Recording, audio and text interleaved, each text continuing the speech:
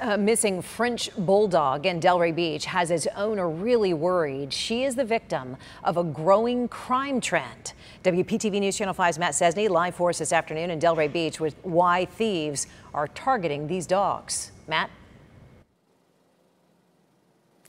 Shannon, there are probably three good reasons right off the bat for this. These French bulldogs are friendly, they are trendy, and they are expensive. Now, signs for this dog are all over this Delray Beach neighborhood, but the owner of Hank here now fears that whoever has this dog has no intention of bringing him back.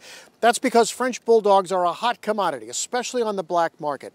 There have been increasing reports from California to South Florida of these dogs being stolen and sold for thousands. And now Hank's owner here fears that that may be what happened. Someone scooping him up in a moment when he got free 2 days ago. Yes, we filed a report. We have an officer in our neighborhood, and he said that this kind of thing happens. It happens where people take a dog and steal the dog, and you know it just makes me worried.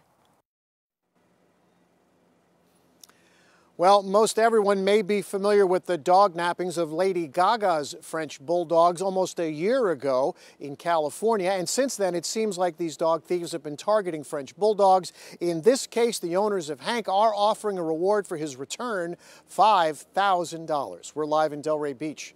Matt Cesny, WPTV News Channel 5.